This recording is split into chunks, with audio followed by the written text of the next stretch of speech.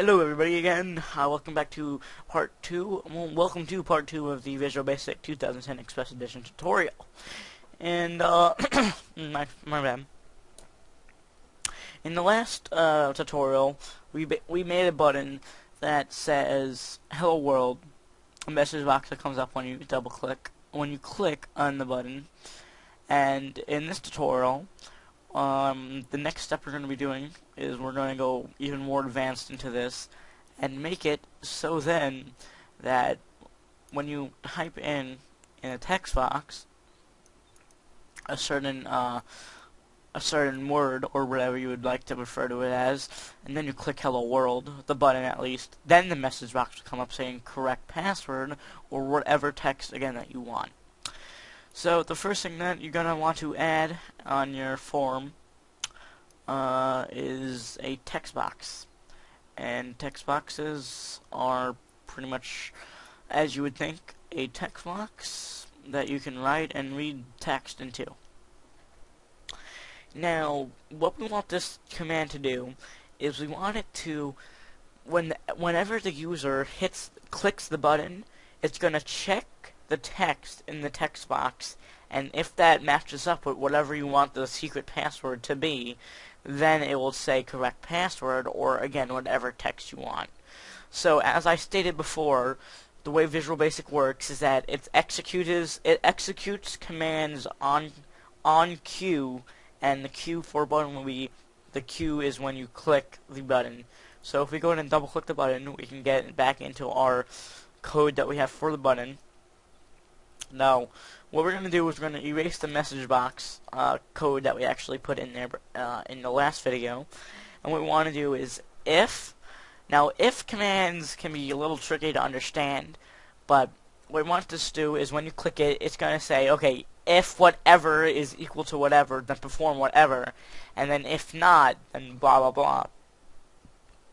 So an if command is basically if then else for you in layman's terms, I guess, but again, what it is saying, okay, if blah blah blah is blah blah blah, or is that blah blah blah, then you're gonna do blah blah blah, or else blah blah blah. So that's how that works. I probably butchered that, but so I'm just gonna write the command, and you'll probably see what I mean. So if text box 1, and that is the name of a text box by default is text box 1, then it will go up to 2, 3, and then keep going up. So since we only have 1, we're going to refer to the first one, then dot text. I believe that's an argument. I believe that's what it's called. That's basically saying whatever's in the text box, whatever text is in the text box. So this command will say if the text box 1 dot text, but what it's saying is, okay, if the text in text box 1 is, then we'll put an equal sign to represent is, and then we would have to put in quotation marks password. Then what this is saying, okay, if the text in text box 1 equals the word password, then a message box is going to come up saying correct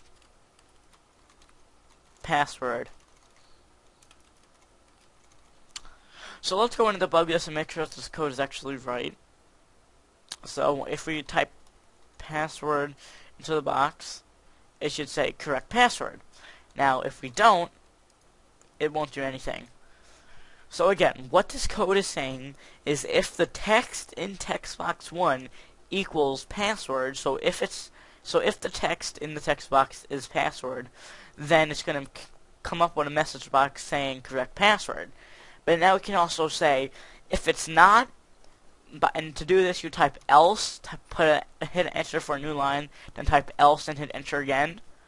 Then it's going to say message box. Then we want to say incorrect password. So again, I'll go over this one more time.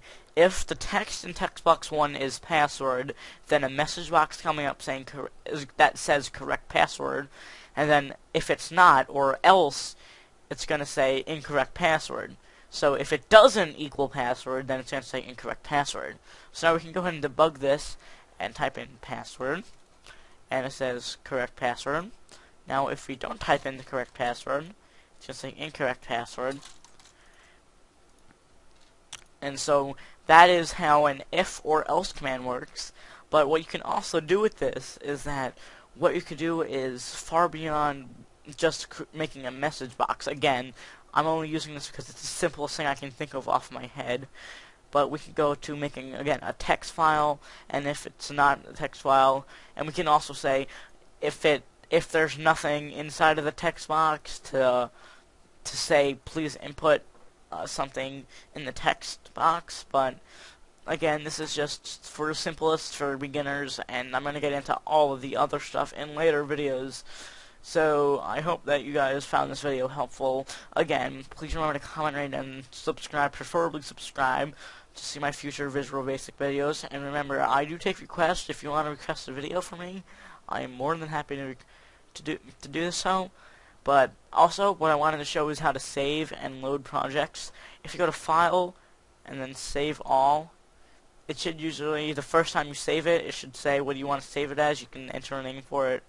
And then as far as opening, just go to Open Project, and you have to select the folder with the name of the program, and double-click the name of it, .sln.